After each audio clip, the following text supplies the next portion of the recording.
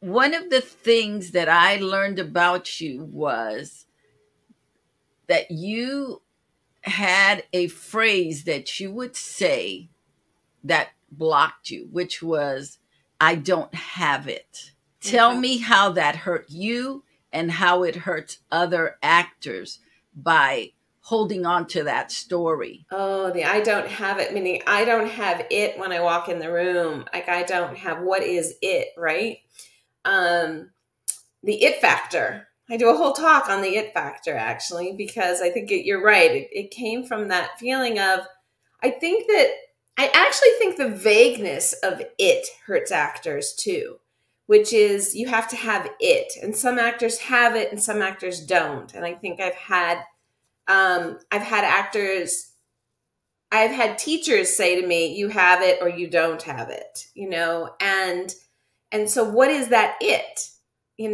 How do you create it? How does somebody who doesn't have it get it? And what is that it is when, and I think it's when an actor walks in the room and that they are, or even on stage or on camera or when they perform, that they can be so, it's focused and on, and I say intention, they're focused on this intention of what they're saying, what they want the other people to do or say, and how to reach and how to communicate what they want to say. But they're so focused in that vision of their purpose and their voice and their that gives them joy, and then that joy comes through them, and we watch that and we want that and we like that. And to me, I see it in performers and singers. I love Luis Miguel, and one of the things that I love about watching him is that he just like zones in, and it's like he gets taken over, right? And he's taken over even by a spirit or by this muse of music. And it's so, when I watch great performers, like, and I'm thinking of musicians right now, but even great actors, get lost in that, just be there, that so present and lost in that moment, that's what I think it is, right? And that, and that's enthusiasm, that's their joy, their passion, and they're connected to it. And so for an actor or for a singer, you have to connect to music and words, right? And you have to be able to perform that way. And an actor has to take those words, internalize them, let them be their own, right? And then have them come out. And that when we watch that, and that's authentic, and that's authentic, that we enjoy that. So when I said I didn't have that I didn't know how to do that with a script. And I didn't know how to do that in an audition setting. And I was joyful and excited, and I walked into that audition. It was the ABC audition when I was like 13 or 14, and I walked in and I was like joyous and excited to be auditioning, but then I didn't know what to do when they gave me that script. And so then I get in my head, and then I'm up here trying to figure it out and get it right. Is it right? Is it wrong? Am I doing this? Not not being able to be, because I didn't know what to do. I couldn't be authentically me.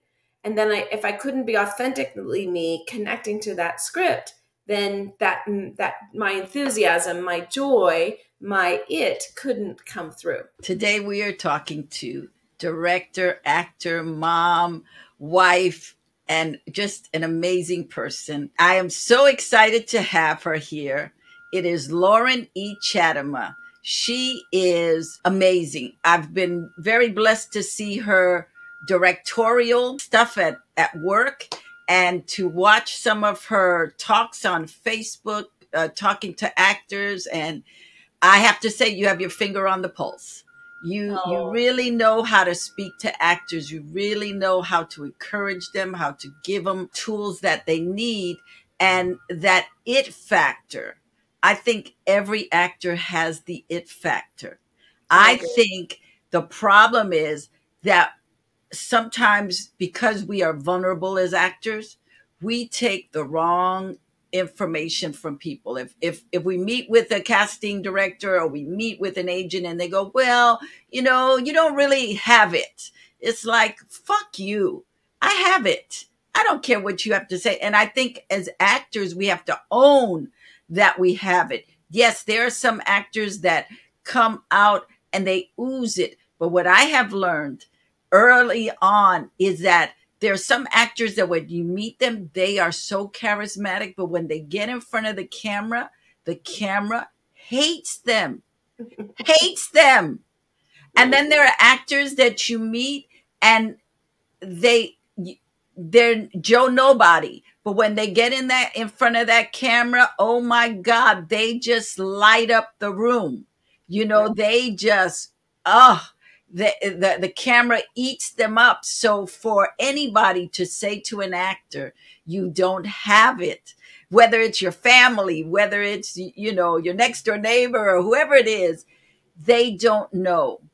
And when you show up and you are present and you are centered in who you are and what you are doing and in your intentionality, which is what your company is, intentional acting, it really makes a difference. Michelle Pfeiffer, I remember seeing her on at a studio one time, and she was playing with her young child. I don't remember if it was a boy or girl, but she was out there playing with the child, and I'm sitting there waiting for to go in to read for something, and I was sitting on the stoops of one of the fake streets, and I'm just watching her, and I'm like, oh my God, she's just having the best time with her kid, so joyful. But it wasn't until later I found out it was Michelle Pfeiffer. She did not give off that it factor that is so present when she is on screen, and I saw that with other people. So I just wanted to start off with that because I think sometimes, especially young actors, we're so impressionable. We don't know anything and we are looking for that validation, like me, am I okay, do I have it? And so my question to you is, what do you tell young actors, even more seasonal actors who are still in that dilemma of wanting to please people? What is it that you say to them to calm them and put them in their body? That's interesting. I think what I usually do with an actor is I lead them through my 9 questions of intentional acting, because in those 9 questions you connect to the story and you understand that story, and it really, I've come to discover that it is a somatic experience where you start in your head by understanding the facts. What are the facts? And then you relate to it. How do I relate to this? What's the experience of it? It's just dropping into your body. Why? What's my intention? What I need the other person to do? Why do I need it right now? What am I listening for? And then these keys, I think this is the biggest one, is who's the most important person in the scene. And because when we're stuck in, and then the 9th question is, how can I use this scene to heal or benefit myself? So in that process, and so I can pick one of those if I want to work with an actor quickly. And if I had to give one thing, who is the most important person in the scene? We think often when we're in, will you like me? Do you think I'm good enough? Am I this? Am I that? You want me to do that? I have no idea what that meant, but yes, I can do it, just because I want you to like me and take more time with me. And all of that becomes your strongest intention, which is to get them to like you. And that may not be the right intention for the scene. And also what happens is then your attention is on yourself and you become the most important person in the scene. And then if I do that right now and I start thinking about me, I'm going to go, wait a minute, what does my hair look like? Is this, with my glasses, oh, I look so pale, or I don't want my hair like that. Now all my attention comes on to me. And then I will get nervous. And then I will forget my lines. And now I am nowhere connected to my it factor, right? So when I say, who is the most important person in the scene? The other person. So let me get so focused on Lydia. And is she, if my intention is to make sure that you understand what I'm saying, that you're getting very clearly, you're going, oh, I get it. And I'm watching you nod your head, then all my attention goes over there and I get connected to you. And that's where I can get lost in the scene. And honestly, that's like the number one thing that great actors do that creates presence. And Meryl Streep even says that. My friend Zach, he was working on a pilot with Jason Alexander, and then he was talking to me. He says, "Well, tell me about your 9 questions." And I went through them, and I was talking about who's the most important person in the scene. He was like, "Oh, Jason said that's what Meryl says." I'm like, "What?" And he said, Meryl says that she makes the other person the star in the scene, the most important person in the scene. And I bet you that's what Michelle Pfeiffer does. And that's when you stay focused and listening and connected and you forget about yourself. What happens when you have several people in the scene? It's not just you and one person, but you may have 2 or 3 people in the scene. Who then becomes the most important person to you? Everybody else, if my brother and I are coming to get my mom or we're both coming together to get mom to say, yeah, you can go to the movies. He might not have a word, but he's in the scene with me, right? I still need to make sure I still have an intention with him. I still need him. You're on my side, right? You're going to back me up. Whatever it comes out of my mouth, you're going to say, yeah. You're not going to, I have an intention with him. I have an intention with mom. Mom say yes. Mom say yes. So my attention has to be on both of them. They both have to be the most important person in the scene, and to make sure that I'm getting what I need and what I want.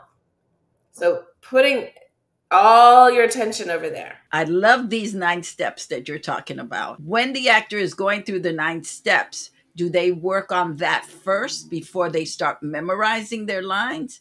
How? Because, something I see on the internet and it makes me crazy is how to learn your lines. And it's like, wait a minute, you left out other stuff that's important before you can get to the lines. The lines are secondary. So I'm just curious about your steps and how you integrate that with line memorization. Well, what a perfect question. A perfect question, because I just got a publisher, Routledge, for my book, which is called Stop Memorizing Your Lines. How to internalize your dialogue and be ready for action. That's the book, because I thoroughly believe that. Stop memorizing your lines. And these 9 questions, the reason that they're questions is because the question, what I found was most actors ask themselves the wrong questions. And one of them for me is, who am I? Because that makes me the most important person in the scene, right? So the beginning of the first question, what is the scene about? What are the relationships? What are the relationships?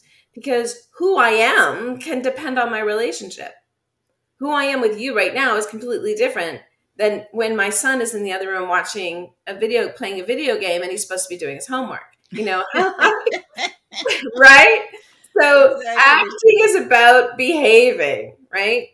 So the way that this works with line memorization is that they're intertwined. It's like, I do this because it reminds me of DNA, right? That as you're learning the story and doing your preparation, it adds you go through the 9 questions, you will then memorize your lines. The lines will be, and actually they're not memorized, they're internalized. And so, and memorization, like when I first started teaching acting, I'm like, well, if I'm going to teach acting, I have to think of, well, how do I teach that? Right? And so I was like, well, what's acting? And I looked it up in the dictionary. What's acting? And sure, you'll get performing or pretending, which I don't go with those. But the basic one is to do something. So I was like, okay, if acting is to do something, then what are you doing? So all those times that I was given direction, like, be the character, or you're not connected, or you're not this, I'd be like, well, how now? The question that I asked over and over, and I encourage you actors to ask, is, well, how do I do that? Right? And so it's about doing something. So when I get focused on what I'm doing, so then I know where I was going. So then I looked up when I was like, well, then what's memorization? Let's look up what's to memorize. And it says to learn by heart. And I go, great. How do you do that? Right? And then to learn by heart led to learn by rote.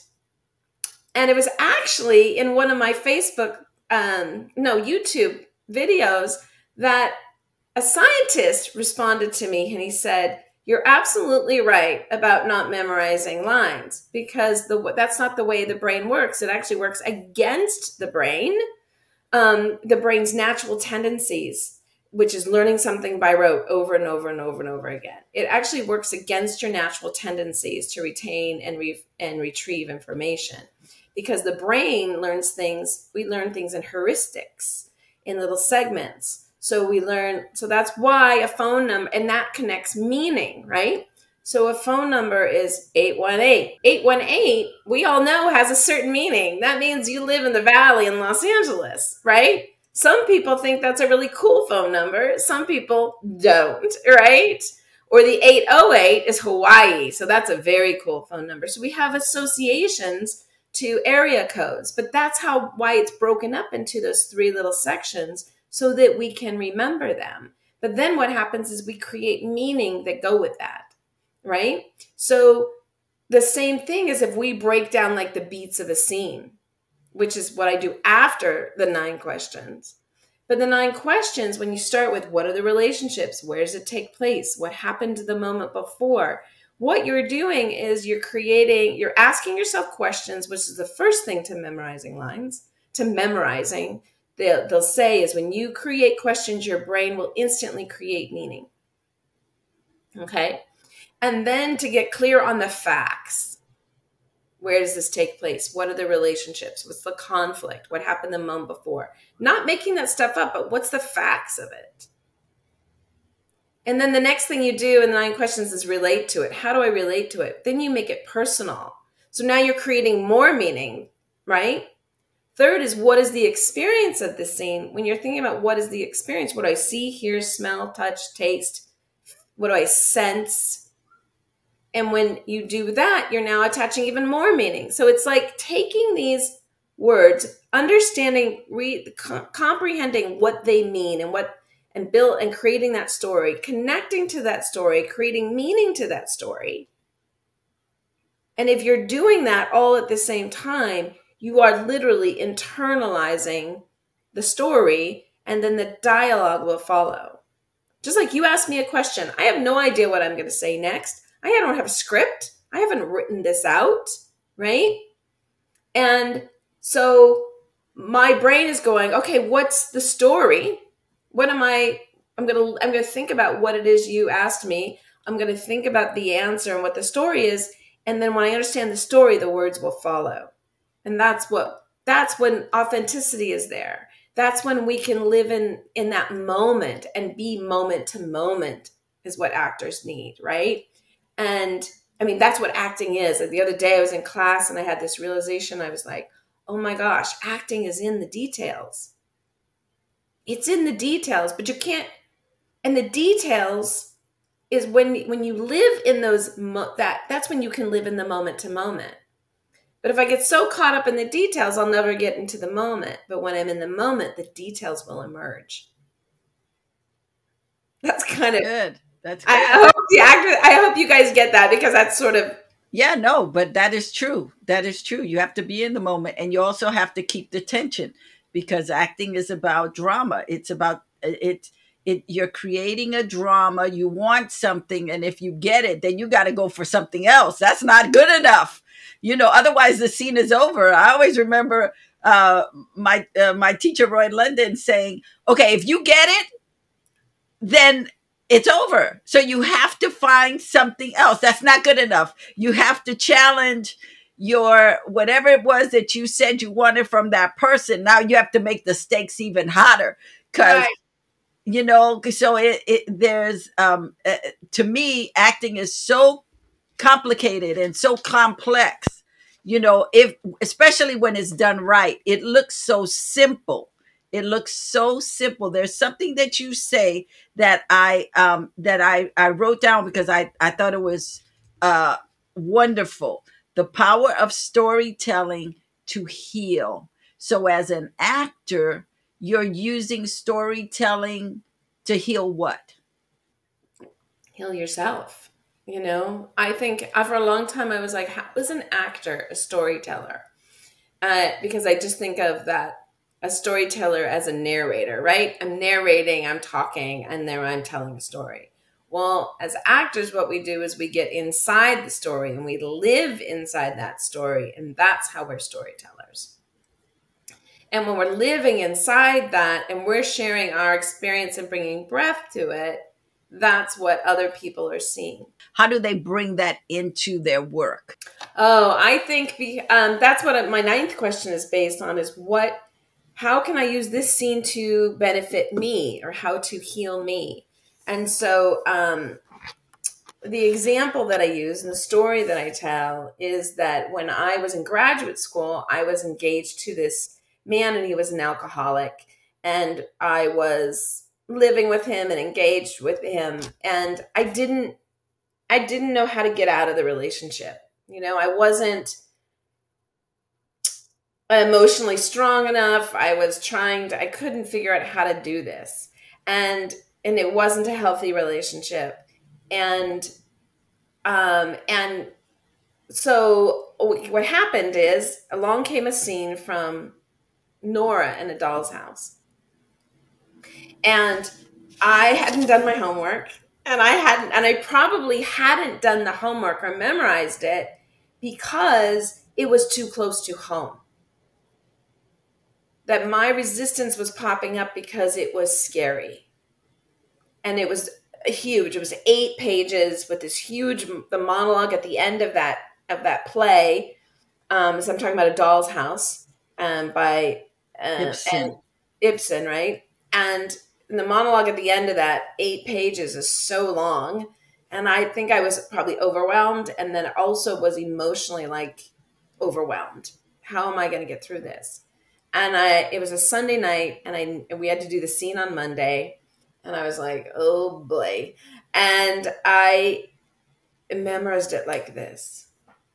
It just came to me because, and I didn't have the intentionality. That's the difference, is at that time I could look back and remember this is what happened, but I didn't have the intentionality to choose to do that in advance. You see? But it can't, but something emotionally connected to that piece, and it became the voice for me to take off the wedding ring, the engagement ring I had on my finger, and to have to do that in the scene, because that's what she does at the end of the scene, at the end of the play. She takes it out. Sorry, spoiler alert. Take the ring off and hand it over to him. And so when I got up and did the scene the next day, I couldn't get the ring off, kind of like now. And all I could think, the actor part of me is going, my teacher is just that's all they're going to talk about, is that, Loren, you didn't get the ring off. The ring's the most important part. Why didn't you follow through? I just knew that was going to be it. And I'm like, no way. No way. And that's where intention came from, right? I'm getting this thing off my finger. And we had this pretend bar, with the liquor bottles with water in them. And I went over in the scene, and I dumped water on, and I took it off, and I handed it to him, and I left. And I know, see, it moves me to even tell. Oh, wow. Ooh. It moves me to tell the story because I know that that moment in that scene, if I had not taken off that ring in that scene, I would not have been able to do it a month later in real life. And I don't know that I would be here doing this right now. I would be a different person. So it moves me when I share that story, So that scene changed my life. And when we can look at acting and our scene work as an opportunity to heal and say what I need to say versus I have to get it right for you. I have to make you like me. When it can be personally something for me, then it's like mic drop, walk away, And what's the interesting part of that story is that later I was in Los Angeles. That was back in Rhode Island at Trinity Rep Conservatory. And I was in Los Angeles and I was at this location convention and I met a fellow alumni from Trinity and we started talking about class and teachers. And she was like, oh, Stephen always talks about the scene from A Doll's House and this woman and she took this ring and she did this. And I was like, that was me. And that was like 10 years later, right? So he's still talking about this scene. And it wasn't about getting it right, being great, getting the teacher's approval. It wasn't about any of that. It was about healing me. But it was also about obstacle and how you got past the obstacle. The one of the things that I love about acting is that when you do your work and you come prepared, then the magic happens. The ring wouldn't come off. And you instinctively said, let me go get some water because I'm getting this damn ring off of my finger. And those are the beautiful moments that come out of, yes. It wasn't planned. It was instinctive. Your instincts kicked in and that's what makes acting great. It's like the lines are secondary. It's true. what you do with what is going on. I think that's what even became like my goal as a teacher and my passion around teaching is that I think that preparation plus opportunity equals success, right? So preparation is where my job as your teacher is to help you. Let's find out what's missing in your preparation. And for me, as I talk to a lot of actors, and I talk to all levels of actors, right? Brand newbies, little 5-year-old kids, all the way up to an 86-year-old who is a TikTok star, right? And seasoned actors, SAG actors, the whole gambit I talk to and I work with, right? But the people that are just memorizing their lines and expecting that magic to flow are frustrated. It's not working. Or it's worked to some point. It got them somewhere, but it's not taking them any further. And so that preparation, like you said, to really be ready to walk on and let the magic happen, that's what I teach. That's what I have, the 8 keys, the 9 questions, the 10 tools of 8 keys of script analysis. I said that so quickly. The 8 keys of script analysis, the 9 questions of intentional acting, and the 10 tools of intentional comedy. Okay. And they really have fallen into this step-by-step process that's repeatable. And also for a lot of actors, if you're like me and probably like you, Liddy, we like to go, check, I did that. I did my homework. It's like a checklist too. But then it's there for you even in that moment where I can go, wait a minute, what's the relationship? Wait a minute, what do I need the other person to do or say? What's my intention? Oh yeah, that's not going to be a strong enough intention because I'm going to get it too fast. So what's a stronger one? So it's there for you in that moment too. And that's what I think is about being prepared. So let me, because I want to talk about the script analysis, but before we get to that, I want to talk about rehearsal because I was listening. I mean, I'm a big believer in proper rehearsal, and what I find is a lot of actors don't know how to rehearse. And this morning, it just so happens I was scrolling on Instagram, and there was a little bitty shot of Robert De Niro and Al Pacino, and Al Pacino was talking about how so many actors don't know how to rehearse, and so many that he has come upon in his work. You know, you think of Al Pacino. I mean, if I was opposite Al Pacino, I would be so happy to rehearse with him. I'd want to know, how are you doing that? Let's go. Let's see what you're doing so I can copy it. But it was interesting to hear him.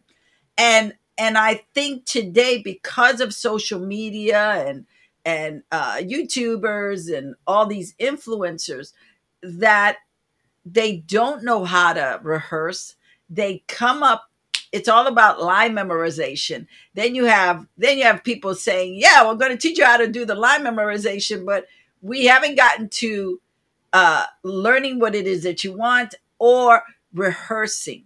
You know, do not turn on the camera to do your self tape until you've rehearsed and you've asked those 9 questions or 12 questions or whatever, however many. I have 12, so that I was taught. So until you have all those questions answered, and have run it through and kind of gotten a sense of who this person is, what do you want? So with that said, do you talk to actors about rehearsals and how to do the rehearsal? Yeah, I do, but most of the time, because we're in Hollywood, and if you did get that opportunity opposite Al Pacino, you wouldn't get any rehearsal.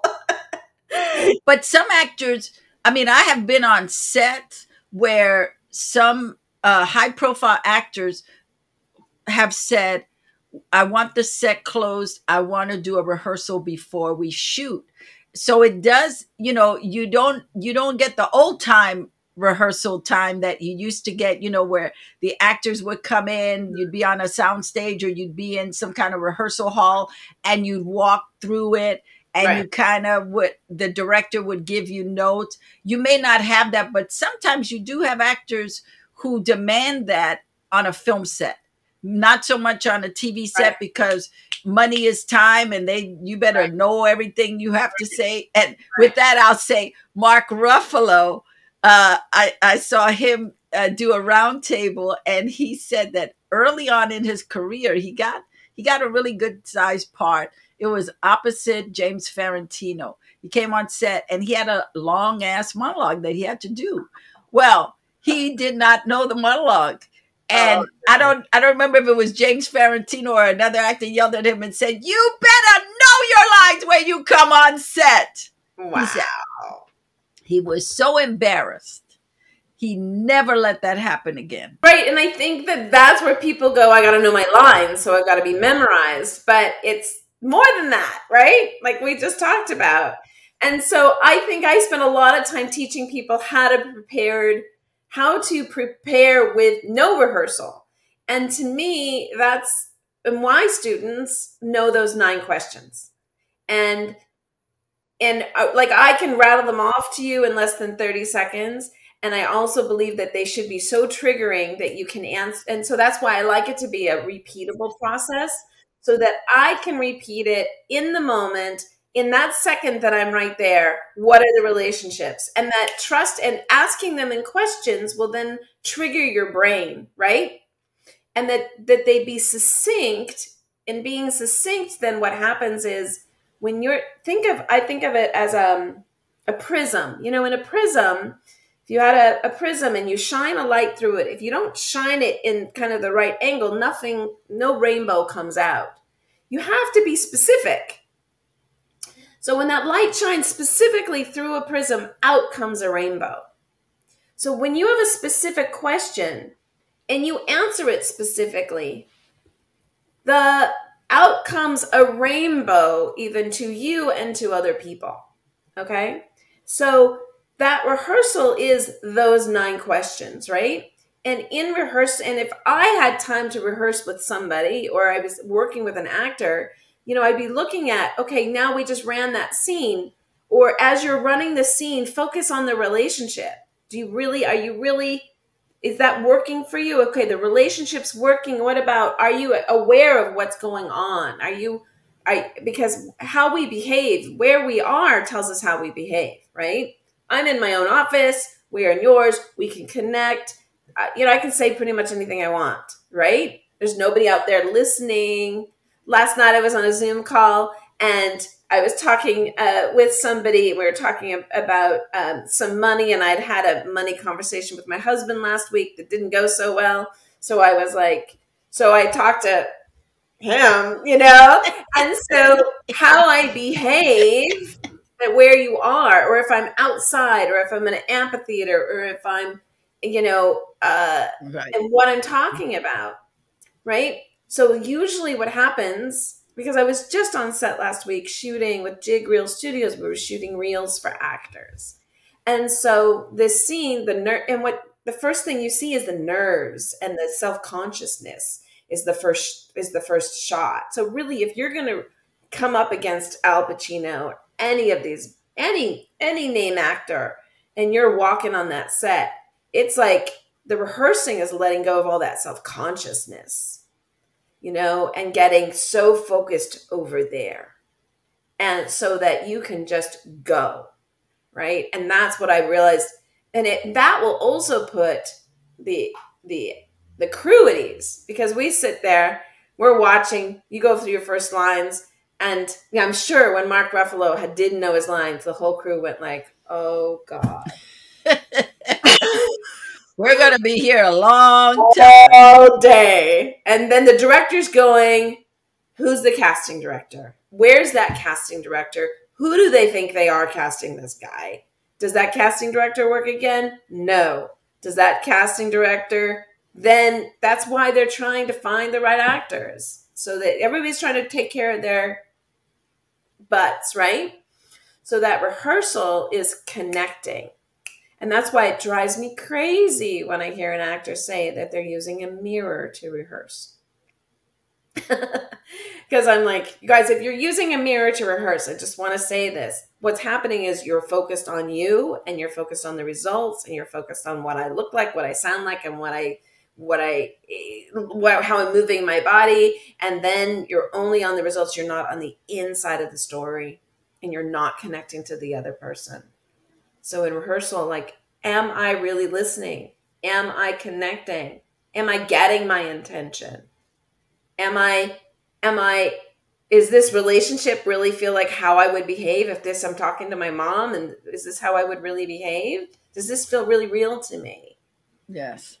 Is my attention on me? No, get it over there. Right?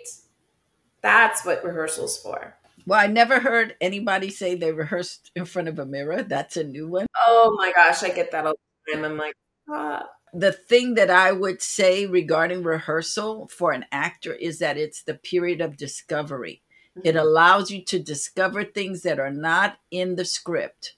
Because when you answer those questions, you then start to go, oh my God, my Uncle Tom, he was that. Oh my, and he did that. Oh, and it makes me so angry. I hate when he does that. And it's like, Yes. finding those moments, even if you don't have the actor you're going to work opposite, have a friend read it with you, so you can start looking, and instead of going, oh, you're not reading well, take that in, use that as fuel for you. Oh, I hate how he does this. But don't fuss with the person reading. Just take it. It's like, oh, this is good information. I'm gonna learn some stuff here. And if and something else I just want to say about the rehearsal process, when you're on set on a TV show and they're just doing a walkthrough, use that as your rehearsal, even though you can't get out all your lines. When they're marking the spots, you put in, oh, what would my character do in this place? How would they feel with that person holding the door closed? Those are quick, but they really go into they really go into your body if you're just paying attention. Pay attention in the blocking. When you get on set, pay attention. Even if you didn't get a rehearsal, sometimes you can ask the actor to go outside. Hey, do you want to run lines? Hey, would you like to? Because that becomes your secret rehearsal. Yeah. Instead of what are my lines, you are coming in and going, how do they move their head, whatever mannerism they're giving you in the reading of the lines, you should start taking it all in, so when you go on set, you are full. You are full, because it's not about, it's almost like you're going to war. at Uh, least at least that's how I always mm, tackle, I mm, always tackle acting parts. I'm going to war. that's And good. I am determined that I will win. You might beat me down, but I'm coming back. And so I think for actors, you have to put that, you have to put the confrontation in there, even if it seems like it's such a minute scene, like, hey Loren, how you doing? There's so many ways Right. to approach, hey, how you doing? And not, I don't want to say if you just have one line, to go in there and 20 million, but at least have an intention for it. That's part of in the question one, like, what is the conflict in the scene? Right. And what I say is that the conflict, 99.9% of scenes have conflict. And if they don't have a conflict, which is two people getting married, happily getting married, and we have those scenes where you see that, right? But what's interesting is, if you notice, it's usually the two people getting married are really happy, but somebody in the party or something else, there's a conflict, right? So there is a conflict usually, but sometimes it's just two people getting married, and then it's about diving into the experience of creating that. But otherwise, there's always a conflict. And if it's a one line scene, I've coached people for an hour on one line scenes, because it's the same work. What you do for one word or one line is the same work that you do for 10 pages or a full script, right? And so it's still going through those 9 questions. And that's usually what happens when actors work with me and they see, like, how did you get so deep on one line? Like, how did you do that? And like, and really, do I have to do all those 9 questions? Don't I just have to memorize it, say the line, show up? And that's usually what they do, but that's not booking the job, right? And it's like, yeah, you can do that work. You can memorize your lines, show up, say one line, and it's going to be real hit or miss. But in this industry, when it's just expanding the number of people who are being submitted for every single role, and they're looking where anybody can come from anywhere in the world, there's like 3,000 people being submitted for a role. So if you're getting called in for that audition, the chances of it's about being undeniable. It's not about Yes. being good or great. You have to be undeniable. It's also about, going back to your word, intentional. You have to be intentional, not only to get those lines, not only to come in with a full character and a full life, but also to see that this is a career. Because a lot of times actors are what I call low frequency. It's Mm, just about, I just got to get that job. I got to get that job. But they're not looking at, this is a long-term career. It's not just about the job. It's you always coming in of excellence on with your self-tape, that you are always undeniable. That when you put that camera on and you do your work, they go, "Oh my God, Loren, she hits it out of the park every single time. We right. can't book her for this, but I'm definitely bringing her in for the next thing." So And always I book the room. and I think that when you as an actor can really look at the big picture, because as actors we are so focused on, I got to get this job. There's another job. I got to get this. It's always about the job. It's not about career. It's not about, wait a minute, what kind of, going back to your last question, how do you heal yourself? I believe that part of that healing is, how do I heal other people?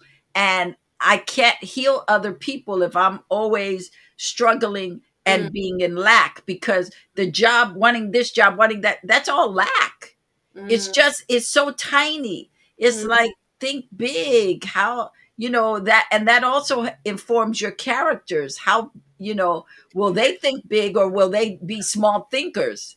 you Well, know also, if you're healing yourself, just think about, if you are finding a way to grow from every single script, if you're using this to make yourself a healthier person, then you will affect the world in a healthier way. So if I hadn't had that scene and done that work, and if all that, and if I'd stayed in that relationship, married him, whatever, I'd probably be divorced, all sorts of things, right? But if I had never then had my life take me to a place where I created the 9 questions, then I wouldn't be giving this to other people, which is helping them heal themselves. And the joy and the freedom that I've seen actors get from either not having to memorize lines, either doing scenes and saying something that they've never been able to say to somebody. I've had that 9th question has opened up so many doors for so many people. And so because I healed myself, I could heal others. why is coaching for actors crucial? Oh, okay. I'm a little different that way. I actually really believe that an actor should be able to book a job without getting coached. If they have a technique and a process, an ability and a way to assess their work, because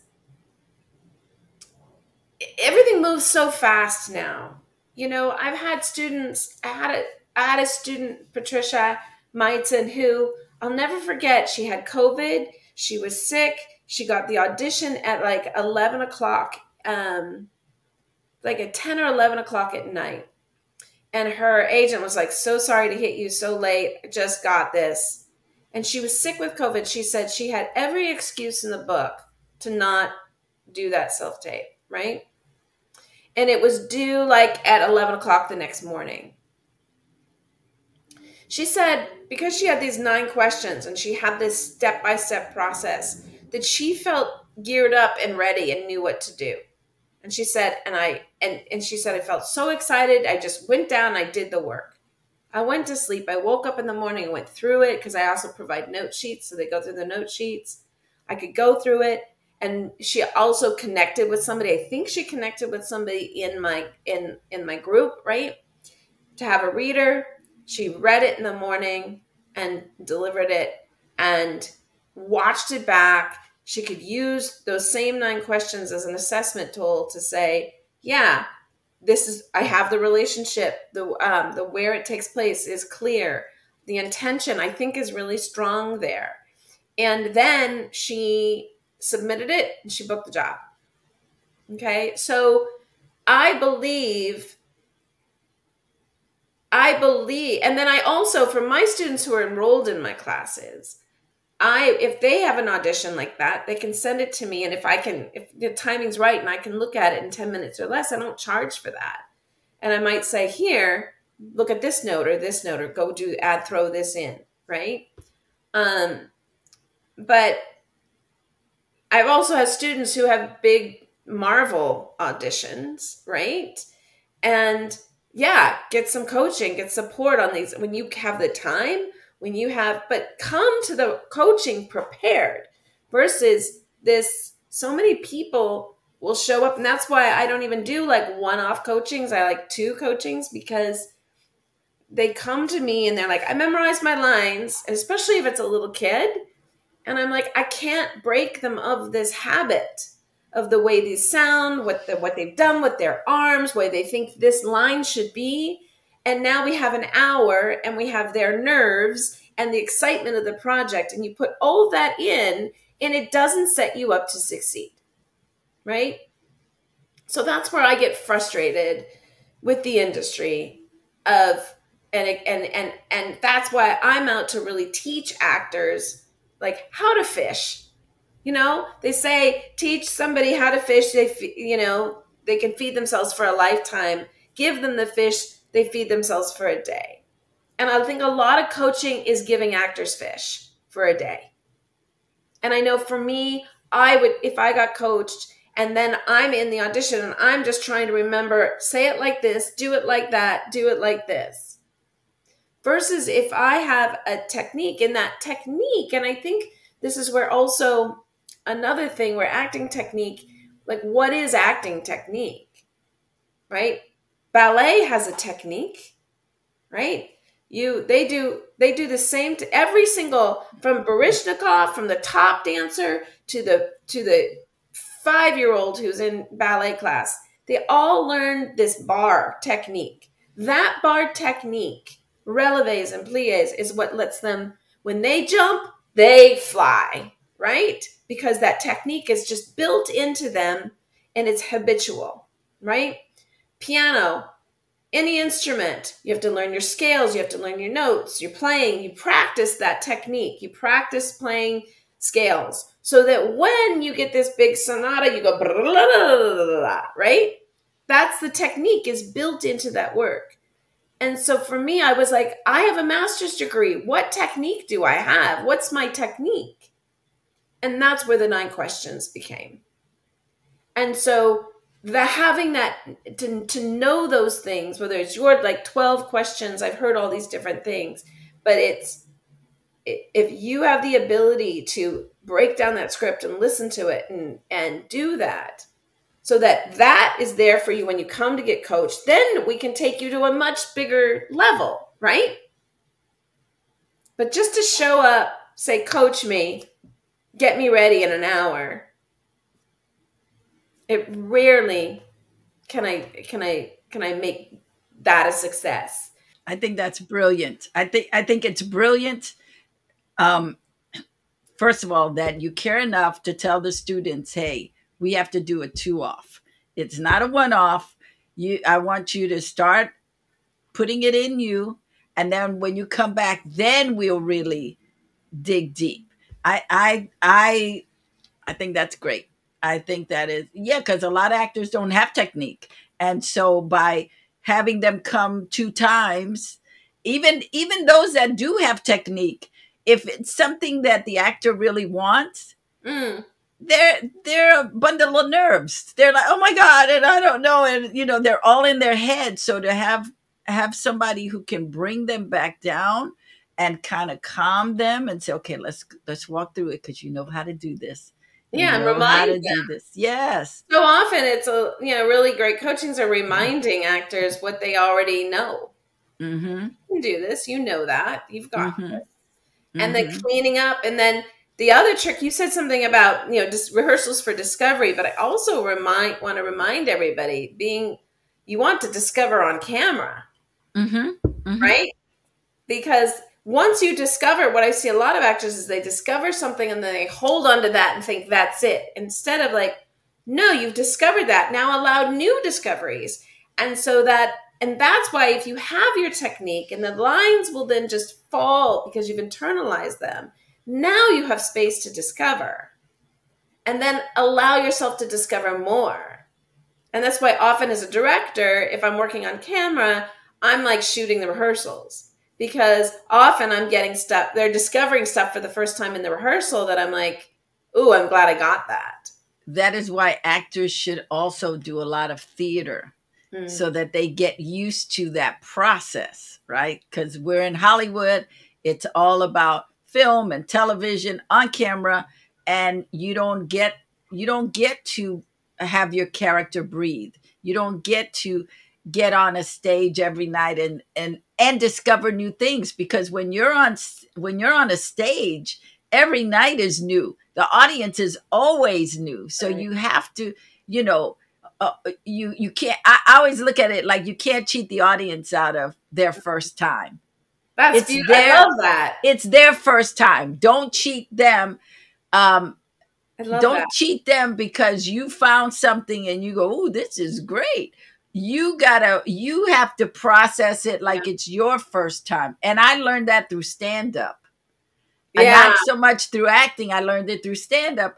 And when you watch the masters, going back to the master actors, those that have been doing it for years and years and years, I love going to either the Amundsen or the Mark Mm. Taper and watching a good piece of theater maybe 4 days in a row, Oh, wow.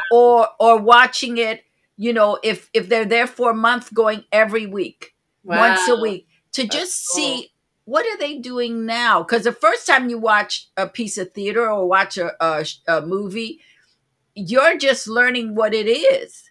And it's not until you watch it the second time or the third time or the fourth time that you start to see these little nuances. Yes. And I'll never forget watching, I went to go see Lily Tomlin. And I had seen her when she first did her one woman show, Oh, lucky and I you. thought it was so brilliant. It was in Hollywood, and it was like so magical and so amazing. And then I went to see her years later at the I think it was the Amundsen or the Mark Taper, one of those two theaters. And I saw it and I was like, oh my God, she's great. And then I went back, and then I went back, and then I went back. And what I learned was she's a technician. She Mm. does the same thing over and over. She's got her beats. She does her stuff. And I have to say I was a little disappointed Mm. because she was magical the first time, but the second time I was like, okay, she's gonna go there. All right, she did it. And I went to go see Elaine Stritch. I don't know if you ever got a chance to see Elaine I never Stritch. saw her, but I know who Well, you let me tell you, this woman was fire, fire. She was almost 80 years old.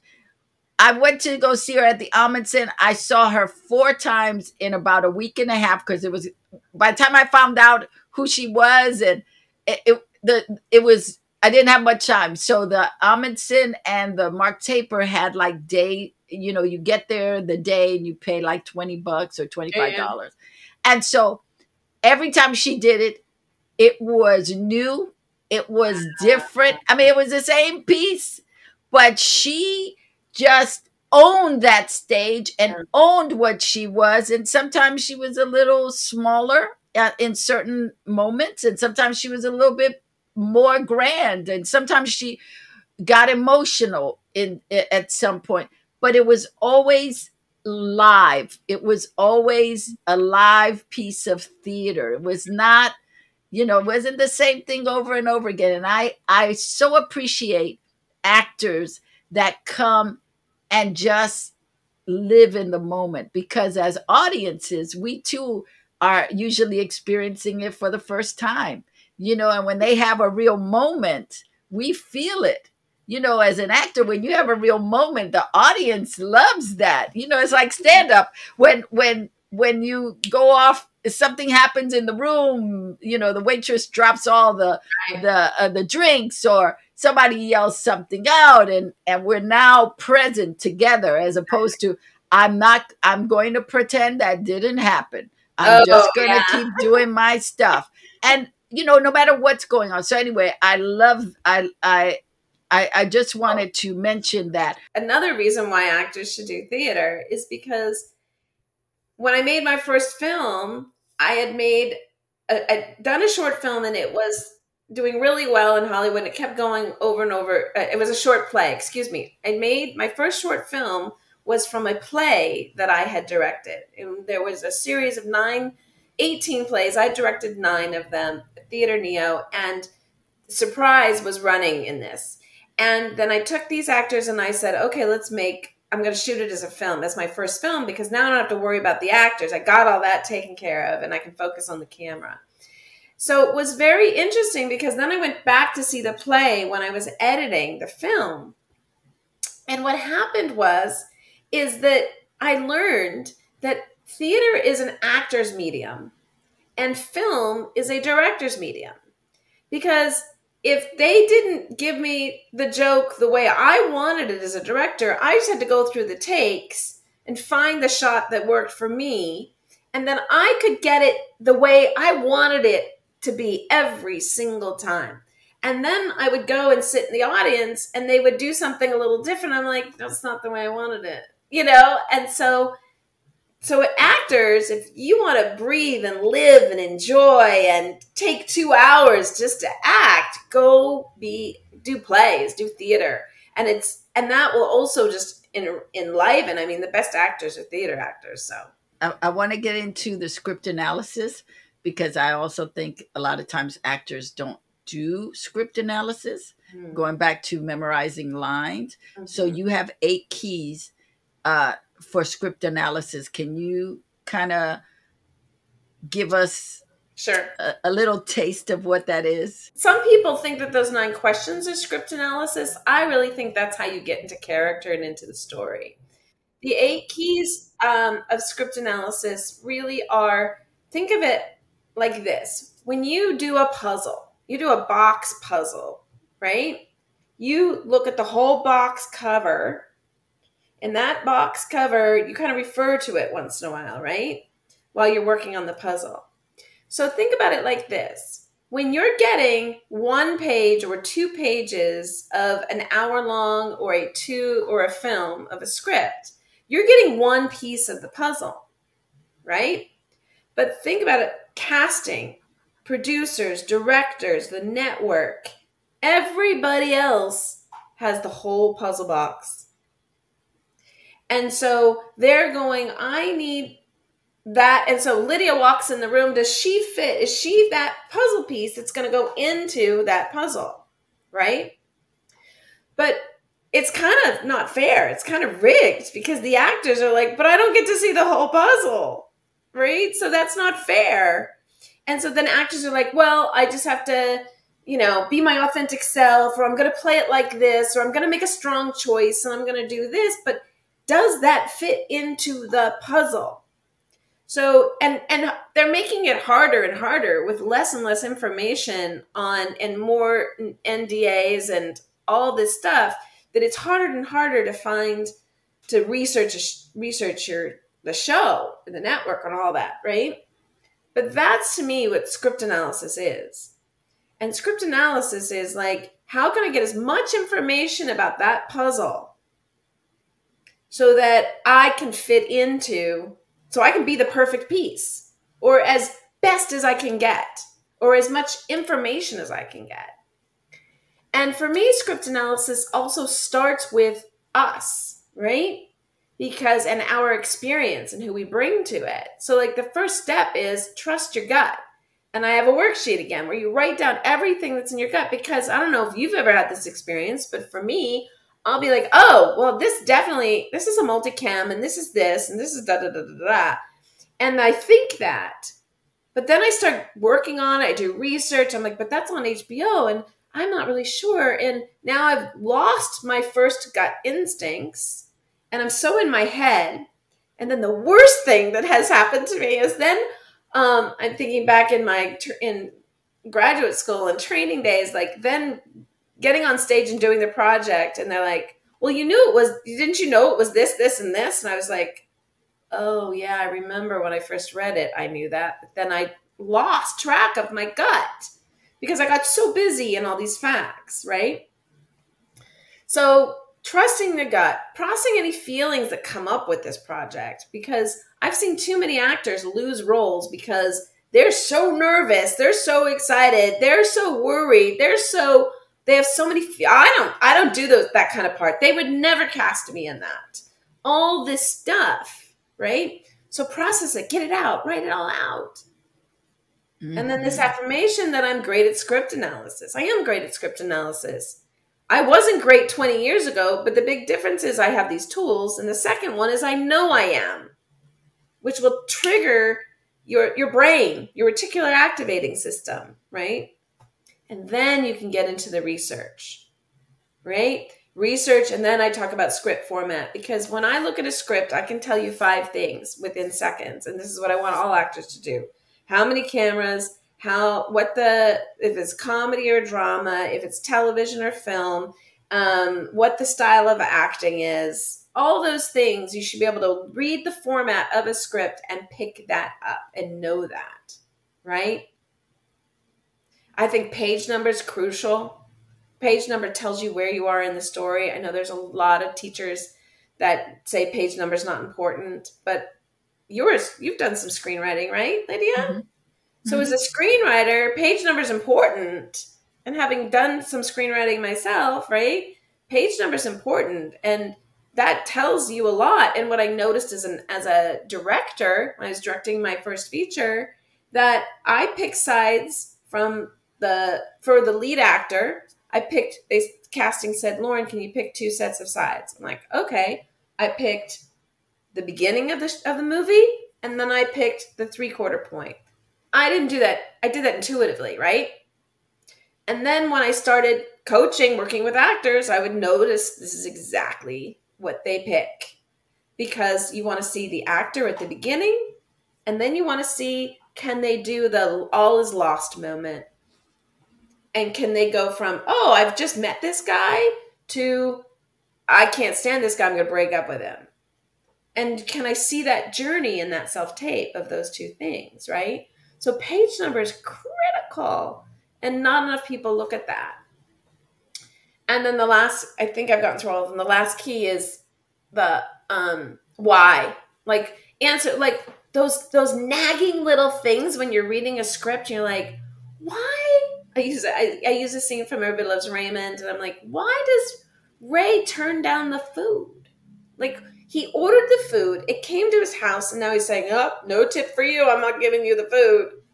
Well, because he's supposed to be on a diet and his wife's in the room. But you only get that if you've read the title.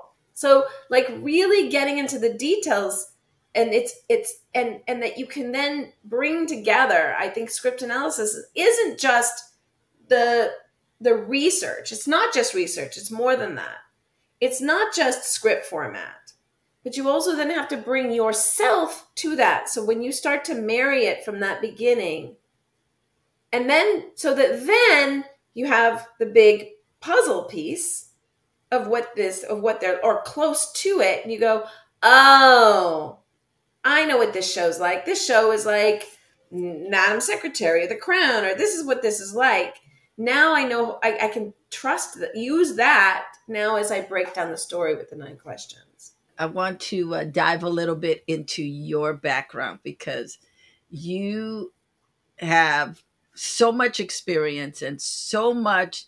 Not only are you a director and an actor and a acting coach or teacher, you also are a mother. You also have experienced loss, as far as you wanted to act when you were young and you were denied. People told you, that's not for you. Do this instead. And somewhere along the way, you did the directing, and then you went to AFI. Mm-hmm. You to study. You had already gotten your graduate. Yeah, I went to for undergrad. I went to, Anne Bogart. If anybody knows who Anne Bogart is, she's a big director in the kind of avant-garde kind of world of theater, and Suzuki and all that stuff. Well, she was at UC San Diego when I was there. And I went to her and I said, where should I go to graduate school? And she said, come back to me in 3 days. And she's incredibly cryptic. And I was like, okay. And I came back in 3 days. And she said, you're going to Trinity Rep Conservatory at Trinity Repertory Theater, which then I thought, I'm going to Rhode Island. I'm going to the complete opposite end of the country. In the smallest, what's the point? But it turned out it was the greatest thing in the world. And it turned out Viola Davis was there. We had just missed each other. And then I also was there with Richard Jenkins, and it was an incredible opportunity. So I studied acting and directing there, right? But I was mostly there as a director, but I had to do everything that the actors did. And I was also trained as a dancer since I was a kid. So I ballet, jazz, modern. I was trained as a musician. I had played the piano for 12 years. So that's where I think I get this strong sense of technique. So Trinity Rep is where I got my master's degree. And then I came out to LA to really direct. And it was 20 years ago, it was a hard time to break in as a woman. It's still a hard time to break in as a woman. And I wasn't able to break in. And at the same time, I got married and was raising my child. But before that, right, I applied to the AFI Directing Workshop for Women. And that's a special program. We only accept 8 women a year. And it's a great program. And that's where I made my first film. And that's where I made Surprise. And then from there, I was trying to break into episodic. And I started to make a film. I made another film, Cries from Roma. Then we went through adoption process, and somebody said, why don't you teach actors? You're so good with actors. Why don't you teach acting? And I was like, oh, there's too many of those. There's so many teachers. Go learn from somebody else. But they said, but when you say it, it makes sense to them. So I'm only looking for actors who, when I say it, it makes sense to them. Because Roy London made sense to you. Ivana Chubbuck makes sense to somebody else. It's like, what? We're all saying the same thing. Right. Hopefully, right? Right. Having a coach or an acting teacher is a marriage. And you want to feel safe with them, whoever it is, whoever. I mean, I've studied with all kinds of teachers, from Stella Adler to Jose Quintero. I studied with all these people. And one of the things that I've learned over the years is I studied with those particular people because I felt safe in their presence. I felt like they would take care of me. In that acting teacher, you give them permission to open you up. So you want to feel protected when they're opening you up. It's like a therapist. If you go to the wrong therapist, they're going to jack you up. It's totally marriage. It's finding the right people. So I was always, my dance background, my music background. That's why I think I love movies like Moulin Rouge and dream of making a movie like that, because it incorporates everything, music and dance and story and brilliant camera work. I just think that's a brilliant piece of work, and then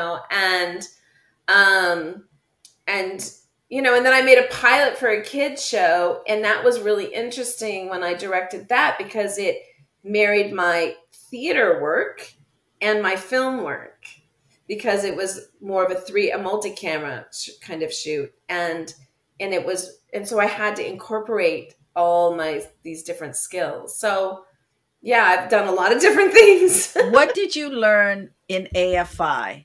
Because you had already gotten your training. You were already fully equipped, is what I'm trying to say. You were already there. What did you? Camera. That's what I learned. I didn't know. That's why I picked a play that I had already directed, and I was successful, and I used the same actors, and I had successfully told a story that I knew would work. So that then when I got to the AFI, they taught me, and that's what it originally was to give women their first shot in television and on camera. I didn't know what a camera could do. I didn't know about lenses. I didn't know about, how to use a camera to tell a story. Right. And that's what I had to learn by doing it. But having the direction of AFI and all the teachers that go with that. I think that's amazing. I hear you sometimes speaking, and what I want to say to you is you are so much greater than you think you are. Oh, God. You are so much more. I had the pleasure, to everybody who's watching, to see Loren direct a play that my friend Ruthie Otero did and wrote. And the direction was delicious. It was brilliant. First of all, Ruthie is an amazing actress to begin with. Funny, but what you brought to the piece was it elevated it to Broadway status. I mean, I saw it a couple of times, and every time, and both times that I saw it, I was like, oh my God, this is delicious. Actors do great work, but the director really shines the light and gives clarity and kind of smooths out the beats and gets the actor out of their way. And so just seeing the work you did in that piece really impressed me. And I just want you to know that I think you are amazing. And the fact that you're a woman makes you even better, because and a mom, it gives you the sensibility that male directors don't have. And I love, I'm nothing, I love male directors. I love all directors, but there is a sensitivity that you bring to it that a man isn't necessarily looking at, especially comedy. They're looking at, okay, how are we going to get the jokes, how, slapstick, how are we going to get there? But you bring the humanity in a different way. And so I'm just in awe of your work. I just think you are so gifted, and you really need to own it, girl. You need to own it a little bit more, All right. and just know that uh film and television is still available to you, because I'm a big believer in visualization and affirmations, and how we speak to things is how they manifest. And when we keep saying that story, that victimy story, it does us a disservice as artists. I'm a fighter, and so I did not grow up on the right side of the tracks. But anybody who told me I couldn't do something, it was on. Yeah. No, it wasn't about being told I couldn't. It was having Right.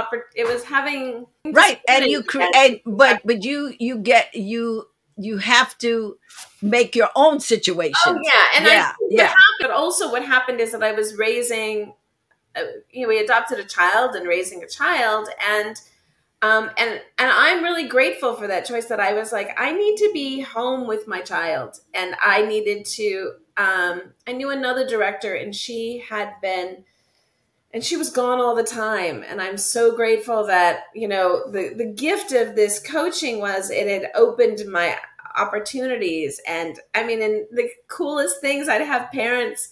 And I remember this one nurse. She was a nurse, and she was an ICU nurse for babies, and I had this baby, and and she'd say, I'll go take care of the baby, you coached my kid, and there were just plenty of times when my kid's plaything was right down here while I'm coaching or working. And that was this choice, that this period of my time of my life was to be a mom. And I'm grateful that I could still do what I love to do.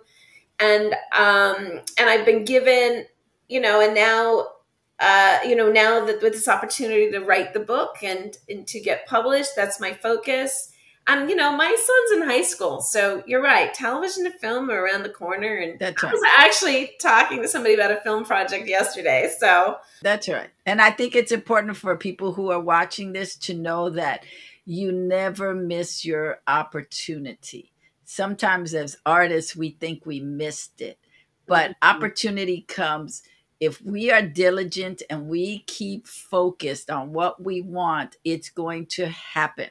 It's not always in our timing, right, but it happens. yes. And it's opening yourself up to say, I'm ready, universe, I'm ready, God, bring it on, I'm ready, bring it. And you know what? And you can't second guess that timing, because No. what I can tell you is, like, who I am as a person, and the confidence in my work as working with actors, and the confidence, because to be a director on set, and that confidence and that ownership, and yes, that I've grown so much in that area.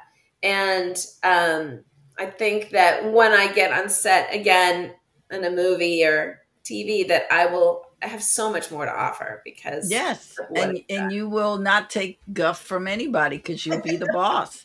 And that's as a director, you're the boss.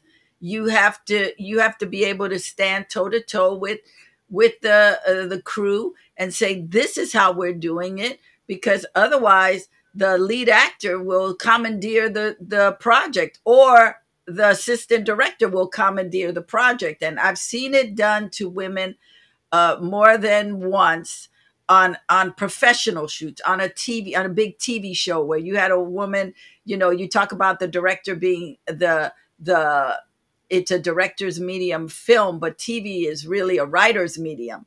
And the writer is the Producer. king on TV. Yeah, the writer producer is the king on TV. Exactly. And I've seen uh, I'll say TV because I haven't had that experience in film, but in TV, I've seen women come on to direct a piece, and they just commandeer the show from her. No respect, no, Yeah. I've seen the lead actors just take over. That's not what we're not doing that. That's not how we're doing it. And no respect, no, hey, maybe let's do Yeah. it this way. But I mean, just cut the woman down to size. And that is one thing that I've learned, is that as a woman, you got to come with your big guns and just say, this is my set for this week or these 10 days or however way we're doing it. I'm in charge. Thank you.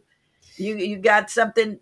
We go to the side and talk, but you do not do that in front of me. Yeah, yeah, it's that, and there's more where then when a woman does speak like that, she doesn't get a second job. But that's okay. She'll get it another. I think I think we are in such a better place as Oh women God, yeah. than we were, 20 years ago. We're in such a better place, and when we speak up in love, but in firmness, like a good mother, Yeah, right? A good right. mother say, I know you want that toy, honey, but it's not going to happen today. We Exactly. will revisit it next week and see where we are, but it's not going to happen today. And I think that's, it's just coming and saying, I want this to be as good as you do, maybe even better, Hmm. because my reputation is riding on this. So I Exactly. need you to trust me here and know that I have done all my work. I'm ready. I'm ready. Lydia, when are you going to direct? Maybe in like 5 years. Right now, my goal is to get my show back on out in the universe and to just do Excellent. my one person show. That's my goal for this year. But Awesome. yeah, but I just want to say thank you, thank you for loving on these students, and even though you had to detour, that this was where you were supposed to be for a time such as this, Yeah. and how beautiful it is that you are imparting to these actors, no matter what their age is. You're imparting something that they will be able to carry on and share with other people. I'll share this real quick about pouring into Mm, things, and you don't realize that it pours into mm. it pours into others. So I was a serial plant killer. It doesn't look like it. Yeah, I was a serial plant killer girl. And so one morning I woke up, I said, that's enough. I am going to learn how to take care of plants. They're not going to die when they see me. They're not going to just check out and go, that's it. She's here. Oh, I'm gone.